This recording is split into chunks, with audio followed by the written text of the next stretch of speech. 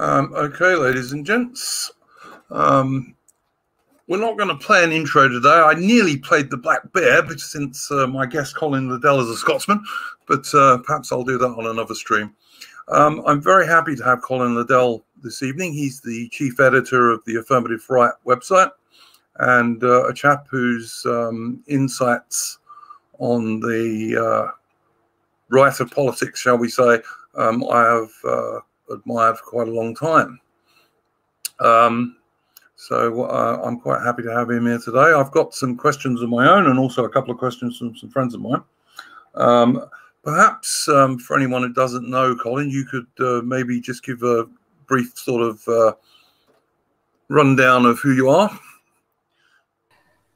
I'm one of the founders of the alt-right, a much abused and maligned term now, of course. But going back to 2010, I got in at the ground floor with the start of the alt-right with Richard Spencer's site, alternativeright.com.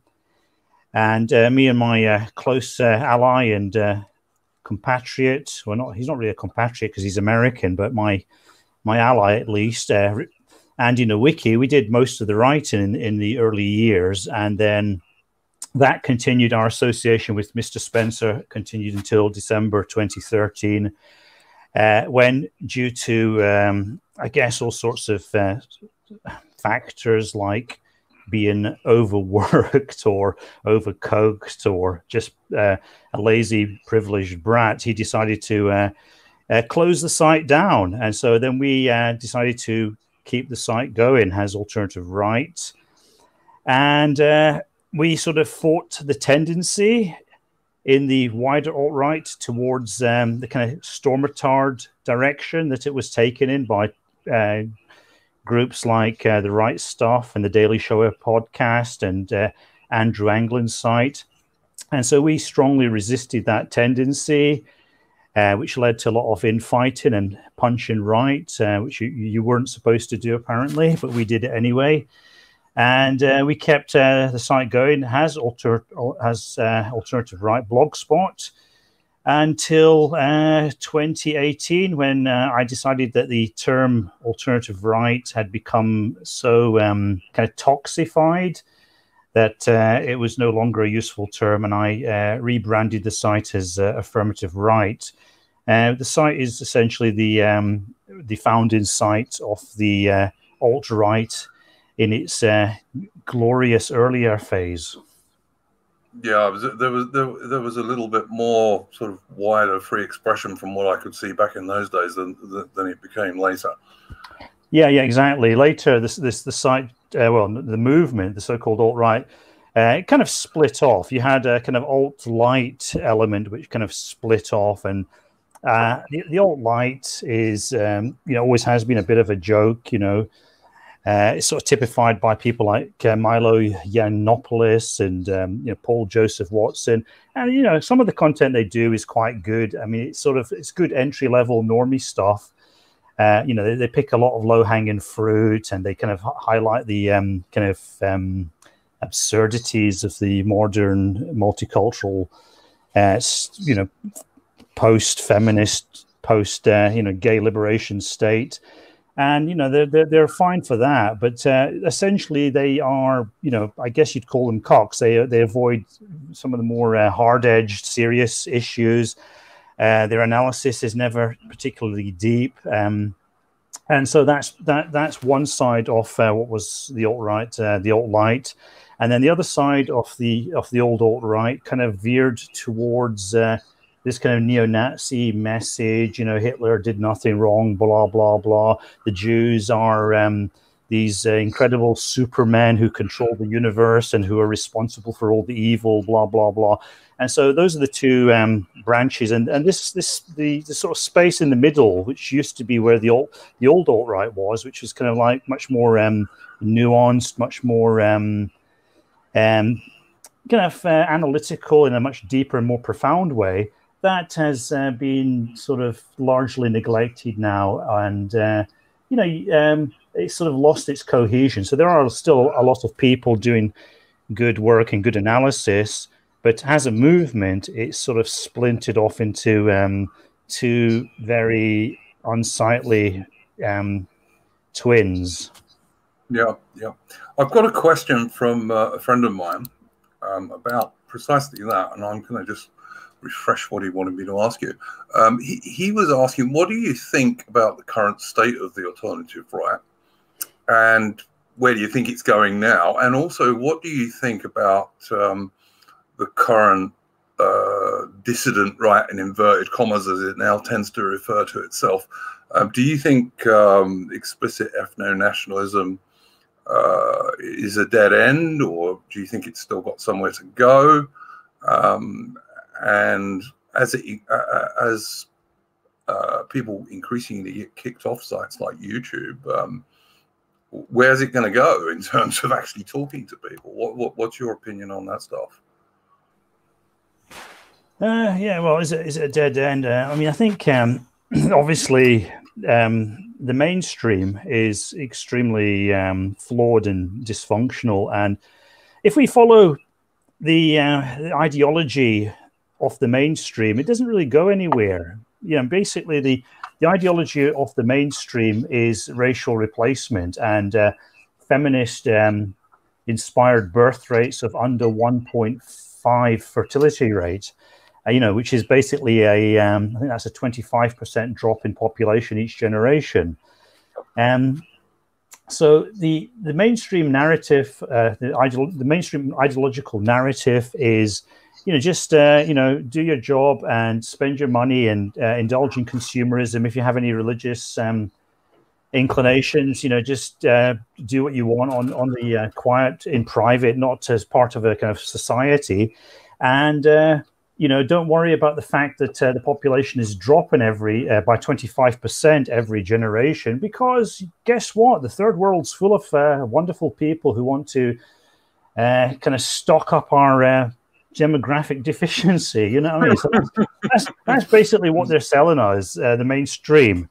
And you know, if you look at that, you think they must be stark staring mad. You know, that's the most extreme thing possible. That's on a level of extremism that is higher and more extreme than what happened in the Soviet Union, which used to kill millions of its people quite freely, and Nazi Germany, which killed a lot of people in all over Europe. So you know, this is the level of extremism we're on.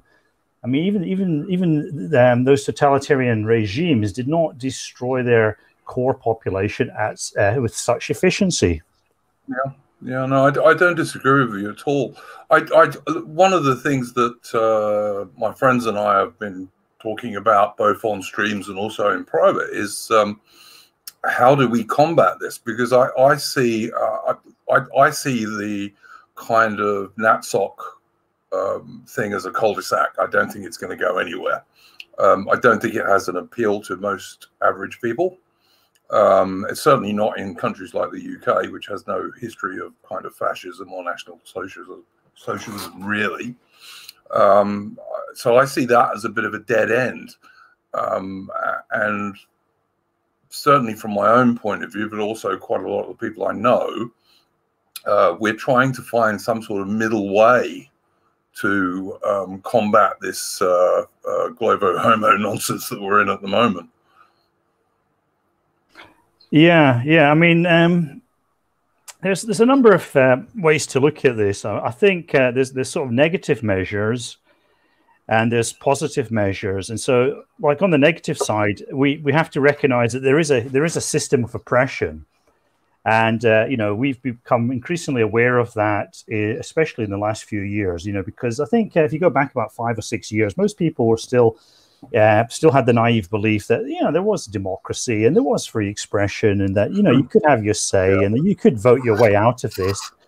And you know, what we've seen increasingly is that actually, you know, democracy is a bit of a sham, especially the two-party system, the first past the post two-party system, which is what we have in the kind of Anglo world.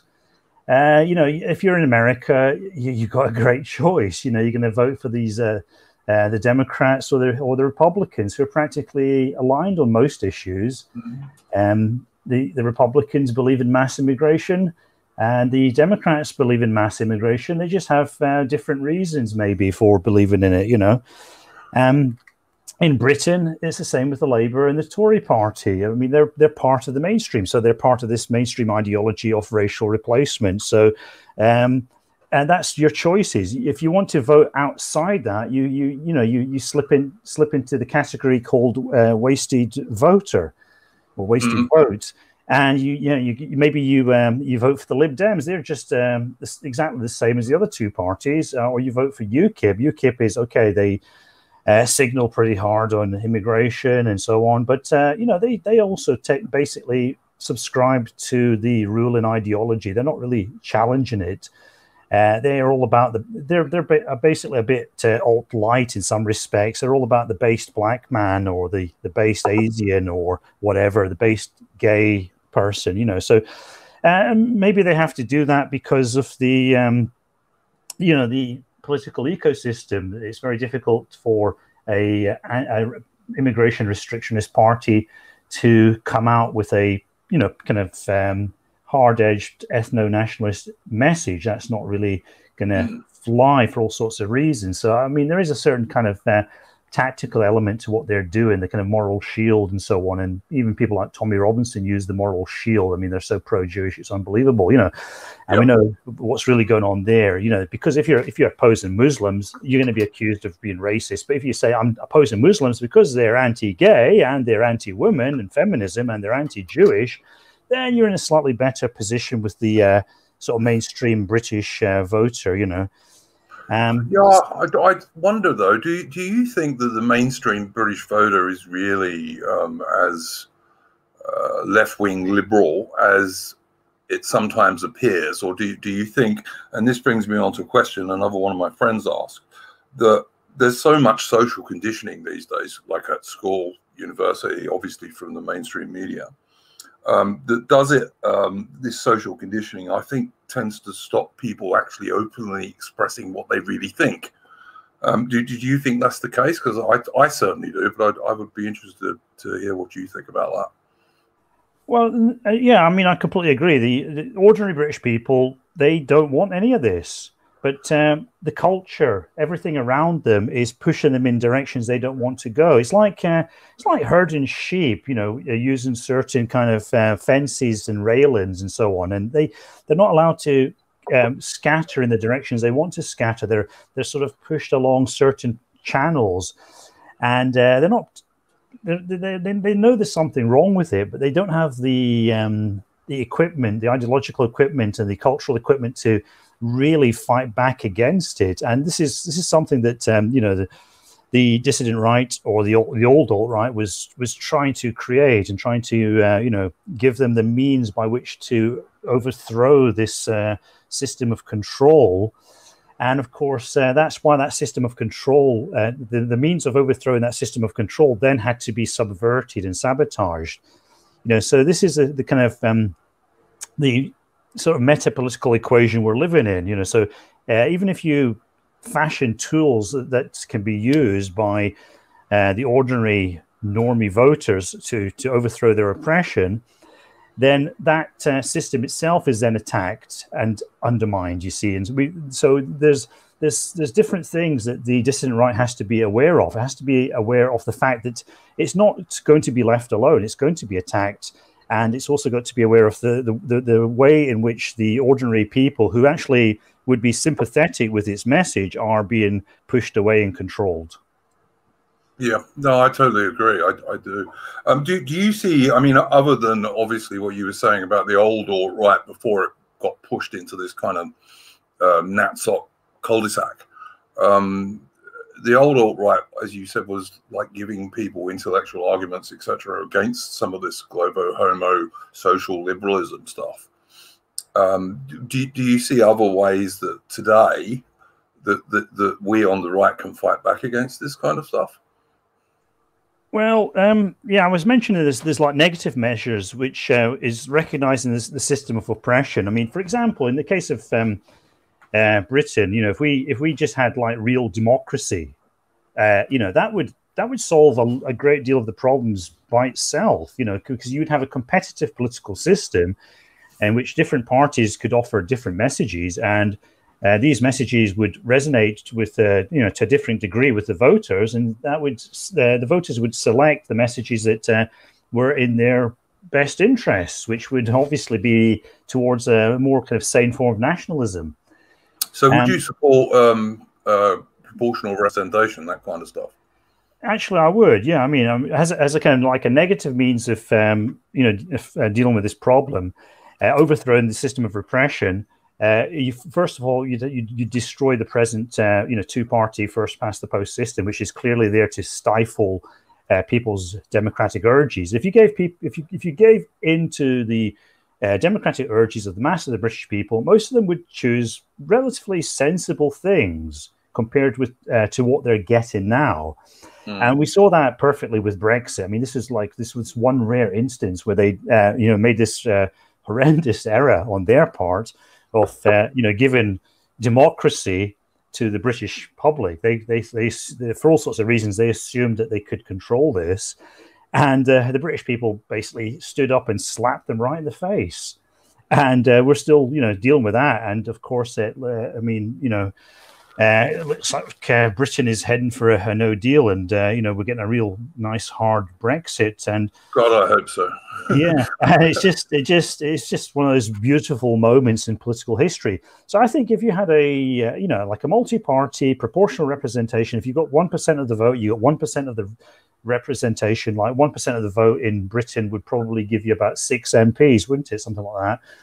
And if you had something like that, small parties, you'd have some extreme left-wing parties, they'd get represented. That's fine. You get some nationalist parties, they get represented. You get some sort of soft nationalist parties, they get represented. And then you'd have a free market of political ideas.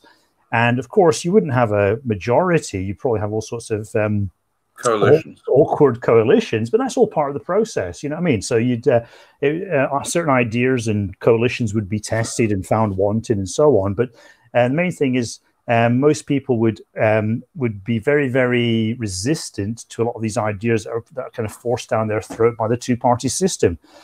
Now, on the positive measures, I mean, I think the nationalist message has to be, evolved and refined in certain ways, and you have to realize, like, why the nationalist message repeatedly fails. And there are a lot of things that can be done there. Nationalism itself has to be improved. So there are sort of inbuilt toxicities with nationalism. Once you get into a kind of political framework where you're, which is based upon excluding people, there's all sorts of moral problems that come up with that. And so this is something that the nationalist right has to be more aware of, and they have to address in ways that reduce opposition to their message. Because if you're talking about, I mean, look at the way that the alt-right talks about this. They talk about, like gassing people or kicking them out of the country. And this raises all sorts of questions like, that's fine if you want to do that, but how are you going to do it? And who's going to support you? How are you going to appeal to the mass of the people with that kind of message? You know what I mean? Most people are not going to go along that route. So you've got to make real nationalism morally consistent with what most people are happy to sign off on. Yeah, no, that makes very, very good sense to me. It's certainly one of the things that my friends and I have been talking about quite a lot recently. Is that stopping mass immigration is one thing, or even drastically reducing it. That's one thing. But talking about getting rid of people out of the country, that's an entirely different thing. I mean, myself, and not all my friends agree with me on this. Myself, I'm quite happy to give people large financial incentives to leave, but most people won't take those up, obviously. I'm also very happy to kick out all the illegal immigrants, and I think immigrants who come over and commit serious crimes within, I don't know, say 5 years of arrival, I think those guys should be able to be kicked out too. But I mean, that's just my own opinion. Not all my friends even agree on that. So yeah, I see what you're saying. I just think it's a difficult balance to get. I know you guys are on the Affirmative Right website, which incidentally I would recommend to all the viewers. I know you guys have got some quite interesting articles about some of that stuff on the website there. But going on from that one, I just think, you know, we're fighting against state schools, which is like 10, 15 years of basically political indoctrination for kids more than education these days, I think. And the university system, obviously, and also like virtually all of the mainstream media. And it's a very uphill battle. Oh yeah. I mean, it's nobody said it was going to be easy, did they? Yeah.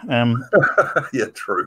I mean, we are dealing with a dying country that, in the case of Britain, and a kind of dying civilization in the case of the West, and there are very, very serious problems, which is again why there needs to be a potent dissident right, because the mainstream ideology is created this system which is just so disastrous, and which is not going to go anywhere, and they can only exist by constantly bringing in fresh waves of people from the most kind of impoverished and dysfunctional parts of the world. This is the model they're working on. I mean, you could bring in all these brown people from various corners of the world, and then you can, you know, through an intense process of assimilation, make them into kind of, you know, British in inverted commas. And then what happens then? They basically behave, according to this theory at least, they behave in the same way as British people. Therefore, they have a fertility rate of 1.5, which means that even those brown assimilated British people would then have to be replaced by fresh waves of mass immigration from wherever. You know what I mean? So it's just it's never ending.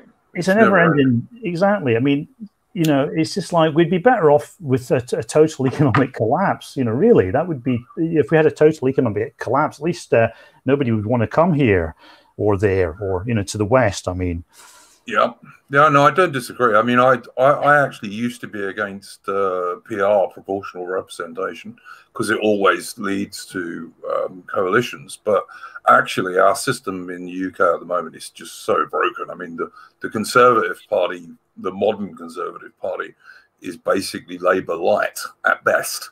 So we've got to do something to change it. I mean, anything we change, however we change it, it could hardly be worse, in my opinion, at the moment.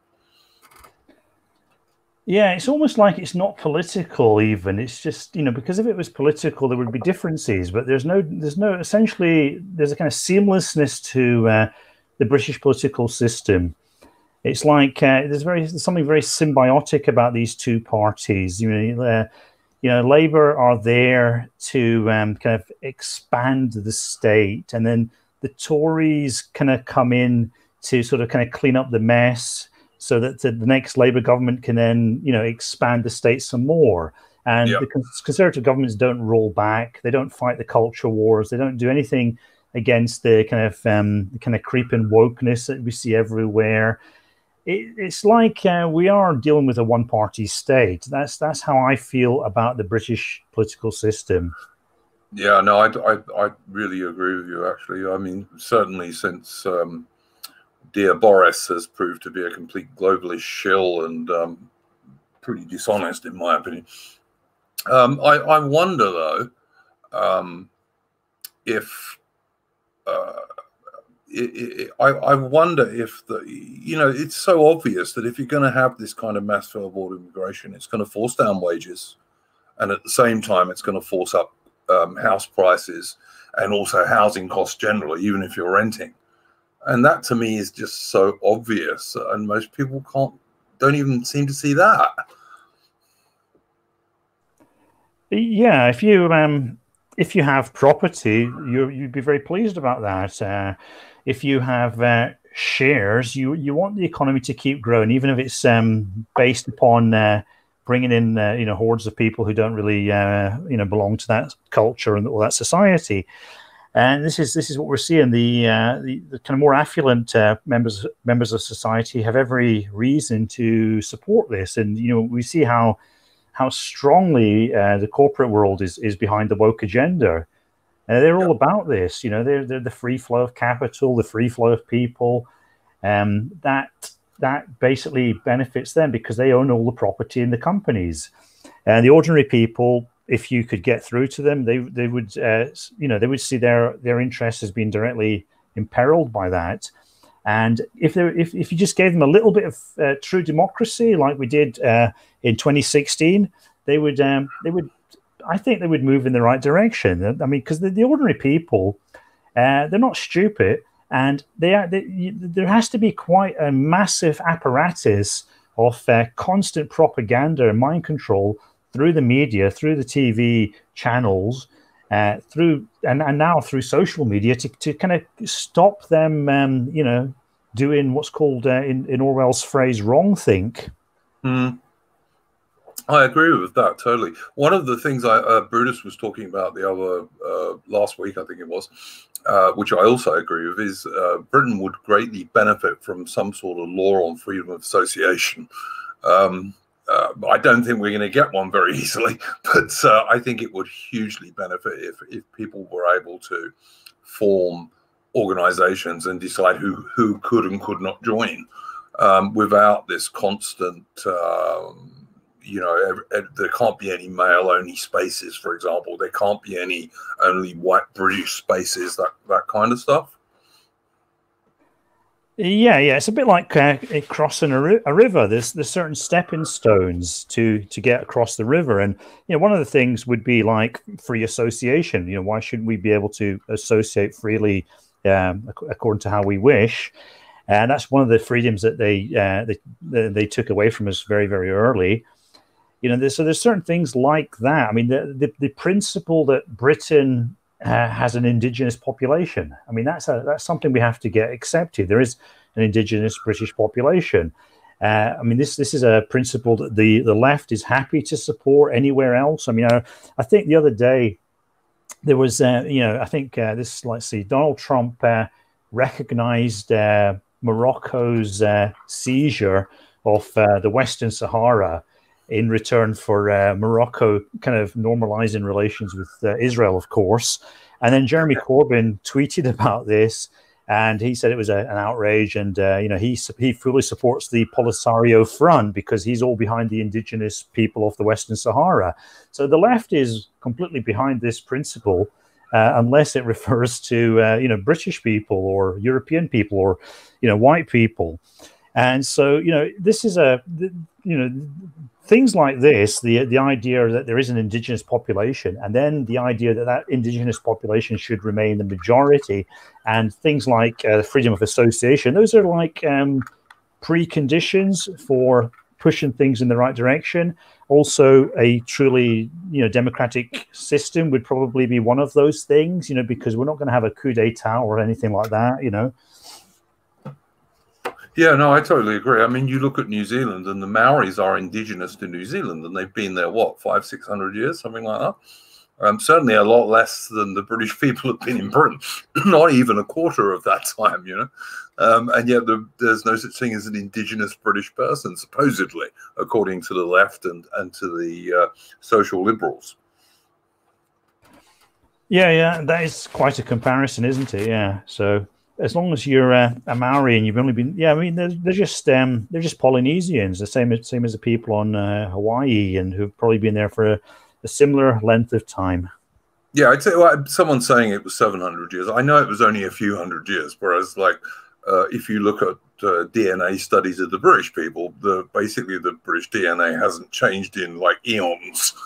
Very much. The Romans didn't really affect it. The Normans didn't really affect it. It really just hasn't changed very much. Yeah, I mean, the Maoris should be concerned because, while they're given a special status in New Zealand, that special status basically comes from the white population of New Zealand, who have this kind of awkward thing called white guilt. And because of this awkward thing called white guilt, the New Zealand government's not going to put up too many barriers to the Sinification of New Zealand. They'll probably allow in as many Chinese people as want to come in there and invest money. And once the number of Chinese people becomes, reaches a critical mass, you can say goodbye to that special indigenous status for Maoris, I think. Oh, yeah. Also the same in Australia, absolutely. Australia also has very heavy Chinese immigration. You're in, I think you said you're in Victoria. Yeah, I'm in Melbourne, and the part of Melbourne, the SJW capital of Australia, that also had the longest lockdown of anywhere in the Western world, which will be the next thing I'm going to ask you about, actually. But yeah, our friend, affirmative rights friend, Richard Wollstonecroft, he's from the same city. So yes, I know him. Yeah. But yeah, we like the area I live in Melbourne. The actual, I'm quite near the centre of Melbourne at the moment, although I'm moving in the new year. And it's already, I'd say, probably 60% Chinese. Wow, that much, eh? Yeah, in the particular part of Melbourne I live in, yeah, it's about 60% Chinese. So much so that if you go to, they're lovely people, the Chinese, but you don't want them to take over your country. Yeah, I mean, like they don't cause loads of crime and all that kind of stuff, but they're not Australians, and they don't regard themselves as Australians either, as far as I can work out. But anyway, yeah, I mean, like it's so bad where I live that if you go to the local supermarket, if the Chinese guys don't buy it, then the supermarket doesn't stock it. So so it's one reason I'm moving. It's not the main reason, but it is one reason I'm moving. So you're moving to somewhere more rural, I see. Yeah, I'm moving out of Melbourne. Yes, like I've lived all the way up and down the east coast of Australia over the last 20 years, pretty much. Melbourne is a nice city in the sense that it's got lovely 19th century buildings. It's got beautiful parks and gardens, again from the 19th century. But also charming Somalian gangs, I believe. Yep, we do have those too. We do have those, and of course Dan Andrews, Dictator Dan, as we know him, is the socialist premier of Victoria, and he is the one Australian state premier who supported the Chinese Belt and Road Initiative, which much to the annoyance of the federal government, but I don't know that there's much they can do about it at the moment. But and also, like I said, we had the longest and heaviest lockdown of anywhere in the Western world, as far as I'm aware. We basically weren't allowed to go more than 5 kilometers from our homes for like four or 5 months. It was ridiculous. Yeah, I think everywhere that's got a left winger in power is done something similar, depending upon the degree of the so-called COVID infection. Yeah, that actually brings me on to the next point I was going to ask you about. What do you think about this? Like we see Boris Johnson in Britain, we see Joe Biden in America, we see Macron in France and Merkel, and of course Justin Trudeau in Canada. We see all of these guys with the Build Back Better slogan. What do you think about this Great Reset and the China virus being used as an excuse for this Great Reset? Well, the Great Reset, this term is it's like the new Agenda 21, isn't it? I mean, every now and then you get a phrase or an idea that goes viral, and it sort of basically denotes the same thing, a kind of sinister plot by evil globalists working in perfect harmony with each other to control and distort the world.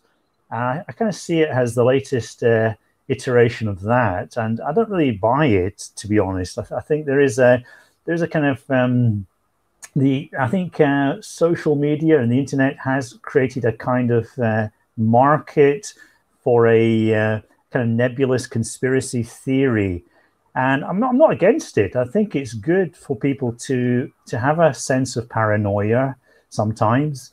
It's good if people believe that there are evil globalists working in cahoots, but I don't necessarily think that's the case. My view of the global elite is that they're not really in charge. They're they're not really controlling everything as much as you know, some of the more paranoid might think they are. And so I think it's a bit overstated, this this Great Reset. I can't possibly explain why they're all using the same alliterative phrase, though. Build back better. Yeah, it's quite sinister in my opinion, but yeah, I mean, people say it's B, and B kind of looks like the number 6, so it's like 666, and so therefore it represents the that thing in the Book of Revelations. It represents the Antichrist, and yeah, I guess Kamala Harris is the Antichrist. That must be what it all boils down to. So you see, there could be some truth in that. There could be some truth. I mean, I don't mind. I really don't mind if people believe that, because it. I think most people, or maybe all people, your only choice is to be a kind of passive dupe, or to be some kind of crank. And I think being a crank is a little bit more healthy. Yeah, I understand you're in Japan. Now, Japan seems to have coped very, very well with this China virus without excessive lockdowns and all this kind of stuff. Yeah, it's because they're so racist, you know. Well, Japan is, yeah, I mean, all right, you know, people go on about in the dissident right, people go on about Japan as this kind of perfect ethno state, blah blah blah. Essentially, Japan is a lot less interconnected with the rest of the world than your average kind of white Western state. I mean, something like Australia or Britain or America. They have a lot more people coming and going, and from all sorts of places. So Japan is much more of a discrete entity. And one of the things the Japanese did was they made it very hard for people to travel to and fro internationally. But within Japan, people were encouraged to travel around, you know, so it's a bit opposite to a lot of other places, because I think most countries, they did the opposite. They stopped people traveling from, you know, A to B inside the country, but they didn't do too much to restrict global international travel. Yep. So I think that was one of the reasons. The other reason, of course, is Japanese people are used to wearing face masks. That's not a problem for them. They don't shake hands so much. They prefer to do this weird thing called bowing. They are, generally speaking, a lot more hygienic than most people, especially you know, compared with people in Britain, I have to say. Yeah.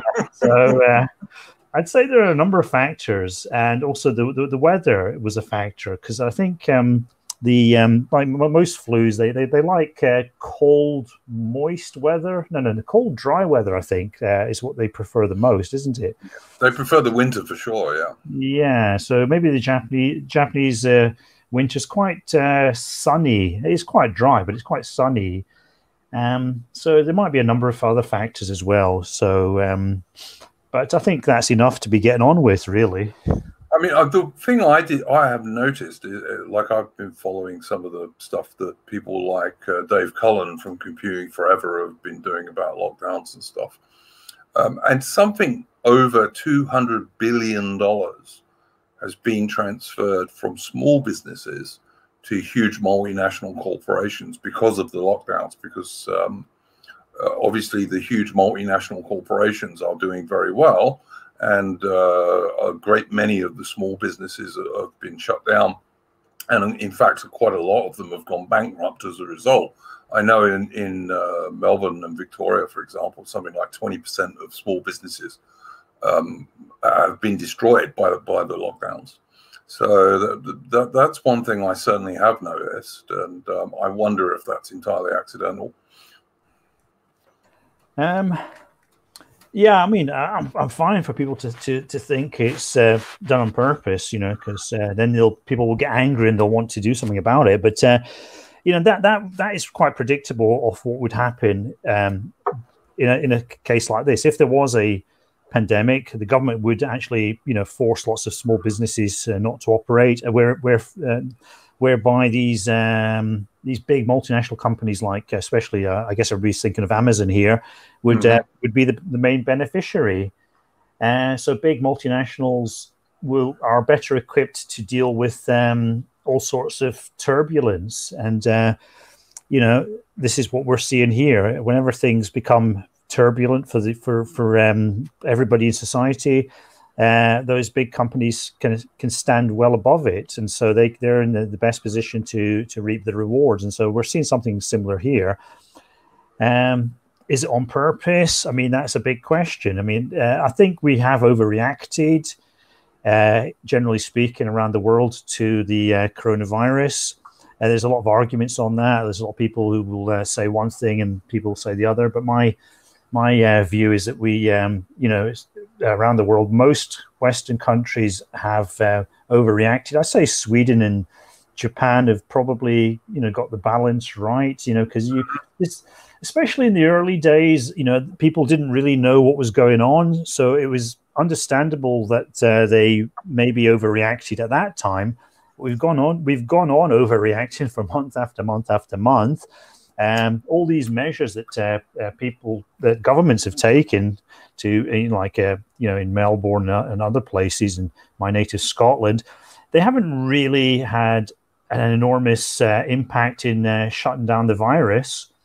But what they have done is, like you say, they've destroyed a lot of, you know, economic prospects for a lot of people. They've the economy, yeah. But on the other hand, it's given governments the excuse they need, and they always do need an excuse, to vastly inflate the money supply. And, you know, this is like the latest batch of QE really is coming out of all of this, you know. And so if you can get people emotionally upset enough, then you what we're seeing is a kind of war economy. Because like during World War II, everybody's upset about, you know, this man in Germany and that, you know, those people over in Japan, and they're sort of, all their emotions were whipped up, and then on the back of that, you're able to greatly expand government spending in every all these armaments programs, and that had an enormous, you know, stimulus effect on the economy. The American economy did extremely well out of World War II, and so when you have a kind of fear, a panic, everybody's upset about something, it generates a lot of emotional energy. And it's that emotional energy that can keep all this fake money afloat. So I think there is a kind of complex economic equation at work here. I'm not sure how much of that is conscious and how much of that is unwitting. You know, I think that's something that needs to be considered anyway. Okay. Well, that segues quite nicely into the next thing I was going to ask about. As an expat myself, there's a couple of people who've been mentioning this in the chat too. As an expat myself, like I left the UK after I left the British Army, and I moved to South Africa. I lived in South Africa for over 15 years. Then I met an Australian girl, and I moved to Australia 20 years ago now. I'm an old bugger, by the way. But anyway, yeah. So I'm an expat. I like, my son is still in the UK. He's actually serving in the Royal Navy. But I'm an expat, and I go back to the UK like from time to time. And when I went back for my son's passing out parade from Dartmouth, from the Royal Naval College, I actually took some time to go and have a look around London. I originally came from inner South London, from a place called Bermondsey, which was kind of Cockney, but on the south bank of the river. And I was shocked. I was absolutely shocked at the changes. And I think one of the things that being an expat allows one to do is that when you do go back, because you're not there all the time and the changes are not gradual as they are for people who live there, you really notice that, like, the huge changes. If you've not been back for like, on one occasion, I didn't go back for like 6 years, and I was really shocked at the enormous changes in the UK. And I think perhaps being an expat sometimes allows one to see your home nation more clearly than people who are actually living there. I don't know what you think about that, Colin. Well, I'm not from anywhere near London, so I guess the changes. Well, I'm from Ayrshire, so the changes are not quite as drastic in Ayrshire when I go back to my hometown. But when I remember once when I came back, there were all these bloody Gaelic signs everywhere, you know. So it was a bit of a shock to the system because most of these Gaelic words are completely unpronounceable. Yeah, I lived in Stirling for a while back in the 1980s. Beautiful part of the world, really nice. And one of my favourite parts of the UK actually is around Cape Wrath, right up in the northwest part of Scotland. I used to go for holidays up there occasionally, and I agree with you. I mean, like the Highlands is probably a bit different, but certainly I think if you go to Edinburgh and Glasgow, you would have noticed changes for sure. Huh? Oh yeah. I think what I've noticed though on recent trips back to the UK, or not so recent now, but on previous trips back to the UK, is that there seem to be a lot of refugees being dotted about. Yep. There were some Syrian, or so-called Syrian, because Syrian refugees basically mean anybody from the Middle East who's pretending to be a Syrian. There's some Syrian refugees dropped into Ayrshire. There were some Syrians dropped into the Isle of Bute, into Rothsay. These they seem to like to drop the refugee population into these dilapidated seaside towns that have all this unused kind of accommodation because people don't go for their holidays there anymore. So that seems to be a bit of a thing. I've noticed that there's been a lot of stuff on YouTube, certainly from some British nationalist guys, about refugees being dumped into little rural Welsh villages and places like that. Yeah, and I think I've been to Germany not so long ago, and also some friends went to Germany, and they said that the Germans they have a lot of refugees, but they kind of manage it a lot better. It's more efficient. It's typical, difference between Germany and Britain. They have actual refugee centers, which are usually tucked away, and there's somebody there to keep an eye on people and stuff like that. Whereas in Britain, it seems that they just let them go. They fix them up with some hotel accommodation, put pocket in their money, and then just let them wander around and do what they like. And I get the impression the Germans keep much more of an eye on their migrant refugee population. Yeah, could well be. That's certainly possible, I think. Which is a bad thing, because it means that they have a greater capacity to bring them in, you see. So the more dysfunctional the refugee settlement is, the lower the capacity to take in refugees will be. Yeah, no, that makes sense. Certainly does. Like carrying on from that one, what do you think about the future of the Union of the United Kingdom? Do you think Scotland will get independence, or do you think the last referendum was a more realistic view of what most Scots actually think? Oh well, Nicola Sturgeon, she's actually from a little place a couple of miles from my hometown, really. So I could say she's a kind of local girl when it, as far as I'm concerned. But I can't stand her, really. I completely loathe Nicola Sturgeon. I can't believe that anybody would vote for her or any party that she's associated with. But back in, I think it was 2014, we had the referendum on Scottish independence. I couldn't vote in that because I'm not as Scottish as some migrant who had been in the country for 6 months. At the time, I thought that Scottish independence I actually supported it at the time, and the reason I supported it was because I thought it would have a beneficial effect on English politics, because you get rid of about 50 left-wing MPs from the Westminster Parliament that way. Because in those at that time, Scotland was voting overwhelmingly Labour/SNP. So I thought that would have a good effect on England. I also thought it would probably have a good effect on Scotland, because an independent Scotland would soon have to really, wake up and pull up its bootstraps if it was independent, and there wouldn't be much scope there for cozy socialism. So I thought it would push Scotland in a more right-wing direction, and it would also alleviate England from this left-wing burden of a kind of plus 50 socialist MPs coming from north of the border. So at the time, I was right behind it. But, now I think the kind of independence boat has sailed, because with Brexit, we're starting to see increasing divergence between the UK and the EU. And the more divergence there is, the harder it will be for Scotland to become independent, I think. It's, because the more that Britain and the EU diverge, the more will be the leap that Scotland has, the greater will be the leap that Scotland has to make in order to become independent. So it's going to be interesting to see how that impacts on the fortunes of the SNP.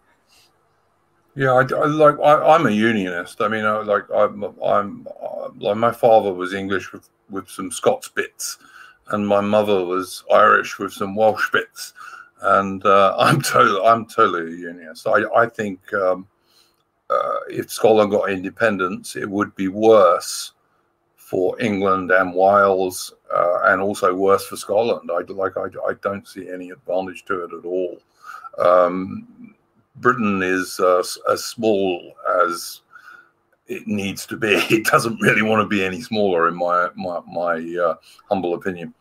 I think if you break up the United Kingdom, you start getting to the level where you have countries that are kind of so small that they're no longer able to function as fully independent countries, as it were. You know what I mean? Because and England without Scotland, it's a bit bigger than Holland. It's not much bigger. And then there's strategic stuff like shipbuilding, naval bases, all this kind of stuff. I just don't know how you would possibly sort that out. It seems very, very difficult to me. Yeah, it'd be very difficult to relocate our American-controlled nuclear deterrent. yeah. Well, there's that. But I mean, like I said, my son's serving in the Royal Navy, and there's certainly a lot of the naval shipbuilding in the UK, for example, is in Scotland. In fact, most of it, not all, but most of it. So I look at it from that point of view, but I just think that Scots and English people would both be worse off. If you look at the history of Britain since the Union, which was like in the early 18th century, the Scots and the English cooperated really well. And there's been many great Scotsmen in British history. I mean, that's all true. But I think you're mainly making a kind of historical nostalgia argument for, which is fine, because I think that there is a lot of historical nostalgia about Britain, and I think that's a good thing. It's part of what makes Britain work as an economy. But the economic argument, I think Britain is a kind of status economy. And people invest in Britain, or they're happy to support our currency in various ways because we are Britain, and because Britain has a certain brand and an image which is connected to things like the United Kingdom, Scotland and England together, Wales, of course, Northern Ireland, and the British Commonwealth, the Queen. All those things create a kind of status in the world. One of the 5 permanent members of the Security Council, and so on. And without that, the British economy would have to get by a lot more on its real merits, and that would be a bit dicey, I should imagine, especially at first. Yeah, no, I don't disagree with that at all. I mean, also, incidentally, I'm a historian, like the Sarah started off. I started writing military history when I was in my teens, in the sense of people paying me for it. So I do tend to do that, and people have often said that I'm a bit nostalgic for the old days. And yeah, I'll fully admit I was a supporter of the British Empire. I'm probably the last of the Empire loyalists, in fact. And I also support Kanzuk. I think that if Britain Canada, Australia, and New Zealand can get closer ties, it would be good for all of them, to be honest with you. Oh yeah, definitely believe in Kanzuk myself. Yeah, I mean, the British Empire was I think it was good for everybody involved, and I think it was particularly good for the Scots and the Irish. Not that the Irish are very grateful either, you know, but yeah. I mean, without the British Empire, you know, I mean, most is that a Scots Terrier I hear there? No, it's a cross-check Russell rescue dog who's 12 and he's a pest. Oh, wow, it sounds like. Anyway, but without the British Empire, so many Scottish people would have, historically speaking, would have had such limited prospects. Really, which would have been a complete, you know, tragic waste of talent, because, you know, Scottish people, at least historically, have been extremely talented. Yeah. I mean, they've played a huge part in like the pioneering days of Canada and Australia and New Zealand and all this kind of thing, as did the Irish and the Welsh as well as the English. Absolutely, I totally agree with that. And as I say, I've got bits of all of the British races in my bloodline. Yeah, I'm just mainly Scottish with a tiny bit of Danish, you know. So. Yeah. Well, Danes are cool. I like Denmark, actually. I went to Denmark with the British Army. It was the one place I went with the British Army where the locals actually liked us, because they remembered the British liberating them at the end of World War II. But yeah, I actually like the Danes. I'm quite fond of those guys.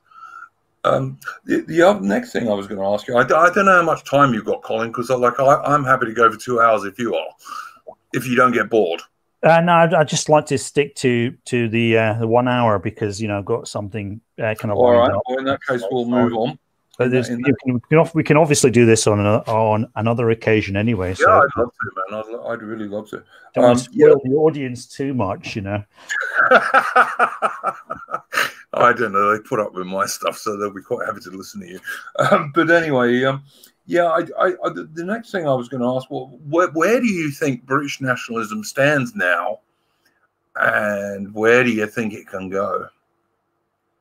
Like currently, like when you look around at British nationalism today, political parties and would-be political parties, like how bad is that? Because I don't see it as being very good. I see probably 7 or 8 different tiny little parties. And where do you think it might go to be more useful to the British people? Yeah. Well, it's a kind of interesting point. We've reached an interesting point, because, you know, British politics has been completely overshadowed and dominated by the Brexit question, and, you know, hopefully with you know, the no deal that looks likely, that'll be kind of pushed out of the way a bit. And so then, you know, it's like post-Brexit Britain, that'll be the post-Brexit Britain period.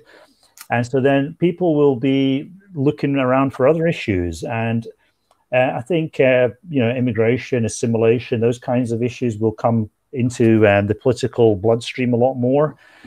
And that basically gives a nationalist party a lot of scope to, you know, make political capital, to make progress. So I think, you know, but the future could be quite promising if you think of it in that terms. Like, we've done Brexit, what's next?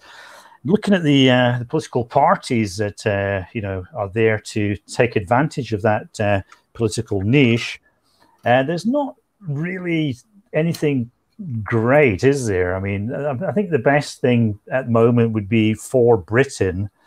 Everybody criticizes them for all sorts of reasons. I know that Brutus can't stand Marie Waters and so on. But you know, that's and of course their agenda is very circumscribed by the kind of ideological or metapolitical ecosystem as it's defined by the media and the culture, and what is acceptable to, you know, voters. Most British people, they really do want a restriction in immigration. Yeah, this is a non-controversial issue, I think. It's not. It's the accusation of racism because you want to restrict immigration. I think that's a lot weaker than it's ever been. Also, British people. Another non-controversial issue that most British people would probably be all behind is assimilation. Again, this is something you could say we need more assimilation. And of course, now, personally, I'm not a great fan of assimilation. I don't really see it as a good thing, particularly to assimilate. If you're very good at assimilating, it means you're essentially very good at replacing yourself. But the benefit of having a lot of focus on assimilation is it's a deterrent to certain population groups to come into your country, because if you think about radical Islamic Muslims, they're not that keen on assimilating and so on. So I think those kind of issues offer a lot of scope for well-organized nationalist or pro-nationalist or nationalist-leaning parties to exploit. So, but who are the leaders? There's not. I'm not really seeing much talent there. I mean, you could say that Nigel Farage might be included in that definition. He's had a long career. I don't know how many more years he's got in him. So we've got to start seeing a bit of talent, like real talent that's going to come through and understand the pitfalls and the opportunities, and so that's really what we've got to keep an eye out for. I just don't. What perplexes me about British nationalism in inverted commas at the moment is that some of it is not really British nationalism. It's either kind of white American nationalism, or it's almost like 1930s German nationalism. I just don't understand how people think that stuff's going to fly in the UK in 2020. Yeah, that's interesting, because I didn't even think of patriotic alternative until now. Because to me, patriotic alternative is just a joke party of LARPers and neo-Nazis, and so they've. I mean, just forget about them. They're not going to go anywhere. They're just there to waste time and piss people around. Yeah, I think they're a dead end, and I think they might even be a deliberate dead end, if you understand what I mean. Oh, for sure, yeah. So yeah, okay, Colin, you want to keep this on now? So it's been great talking to you. I would love to have you on again, and really good. And is there anything you want to shill before you leave? I'd just like to get people to have a look at the Affirmative Right site and also the Trad News site. So please go there. As plenty of good content. So put a couple of links in, and I will talk again, Iron Duke. Yeah, I'd love to, man. Okay, guys. Good conversation. And as Colin said, please go and check out the Affirmative Right website. It is really worth going to have a look at.